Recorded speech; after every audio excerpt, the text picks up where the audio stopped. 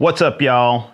Alvin here, and this is all my favorite gear for catching bass on the fly.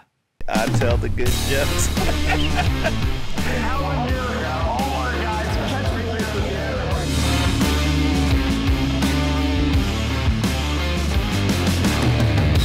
All right, so I've made a bunch of videos about bass on the fly. I'll link that up here and in the description as well.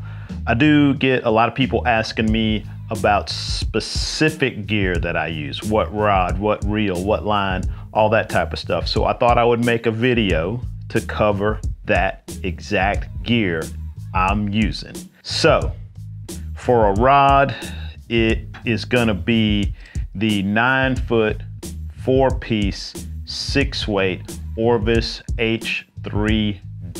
That's the distance model. The stiffer rod.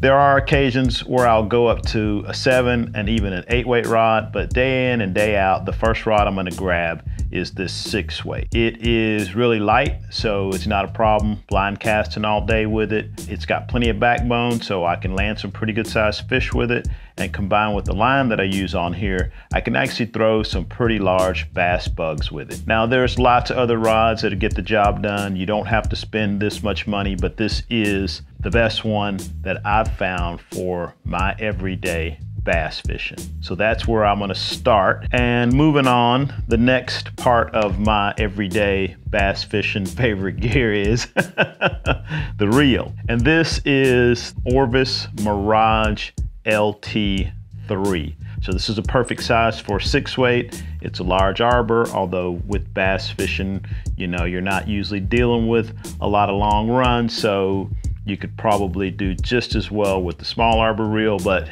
everybody's making large arbor reels nowadays, and that's what I got. I've got about 150 yards of backing on it. Not that I need 150 yards of backing, but that sort of maximizes that large arbor effect by putting more backing on there. You just get an even larger arbor. For the line, I've got the Orvis 6-weight bank shot line, floating line. You'd think I would have a bass bug taper, but this line is like even more extreme than a bass bug taper. So it's a really heavy line. It's really short taper. Most of the weight is up front, loads the rod really quickly, and you can fire out some casts over and over to hit the bank, hence the name, the bank shot. Now, it does kind of fall apart when you try to make a longer cast because of the short head. You hit the running line pretty soon, so it's a lot better for making a lot of short to medium distance casts quickly, you know, pretty aggressively. It's not as great for making a long line, although I do make long casts with it. You end up just shooting more line and it's not quite as accurate. But the thing about it is I can throw some much larger bass flies on this 6-weight than I could with most other 6-weight floating lines. So that's my go-to. And it's been a bit of trial and error to decide on this one. And like I said, it does have its advantages, but as far as everyday casting goes, for what I'm doing, seems to get the job done the best. All right, so moving along, the leader, and this is why I have all this stuff here. The leader is actually a hand-tied leader. I do like to use pre-tapered leaders, and if somebody hands me one or if I have one, I will definitely put that on before I go to the trouble of tying my own leader. But usually I've got my own leader on there because I like a pretty short, pretty stout leader, and most of the pre-tapered leaders are a little bit longer and not quite as heavy as I like to use. So I end up tying a lot of my own leaders. I've made several videos on tying leaders and knots for tying leaders. I will link stuff up here and put stuff in the description so you can find all that. Usually what I'm gonna have is everything from 60-pound test down to 20-pound tests. So 60, 50, 40, 35, 25, and 20. And I'll usually have 2 spools of 20 because, believe it or not, 20-pound is my tippet. That's kind of just based on the diameter of this Orvis super strong tippet. Now, 20-pound saltwater maybe a little bit too heavy, but this 20-pound Super Strong is about the right diameter for most of the stuff that I'm throwing. Really, it is more about the diameter for delivering these flies than it is about the pound test. You may be able to find 16-pound test that is actually a larger diameter than this. You may be able to find 30-pound test that's smaller diameter. But when you're throwing big bass flies, especially on a 6-weight rod, it's more about the diameter than anything else, and this is about the right diameter. Now, if I'm gonna go stealthy, I do usually have a spool of like 1X tippet. This is when I'm trying to be, you know, make a delicate presentation.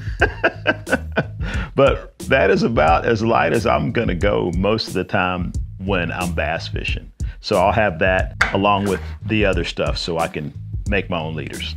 All right, so when you make your leaders or when you put your fly on, when you change flies, you gotta have something to cut the leader with. And this is my go-to setup for my clippers and retrievers.